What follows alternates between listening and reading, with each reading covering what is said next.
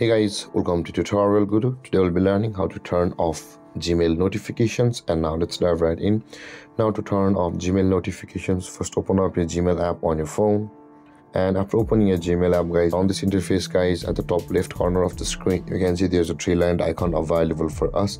Tap on the three-lined icon at the top left corner of the screen, and after that on this interface scroll down and you'll be able to find the settings option available at the bottom of the list just above help and feedback.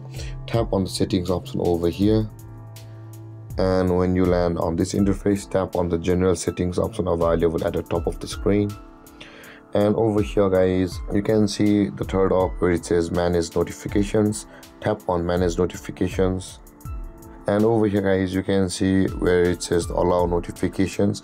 At the right side of that option there's a toggle icon. In order to turn it off, simply tap on it, and then the notifications from Gmail will be turned off. And with that being said, guys, this is how to turn off Gmail notifications. And if you have any confusions or questions regarding the topic, feel free to comment in the comment section below, and don't forget to like, subscribe, and hit that bell icon for more videos.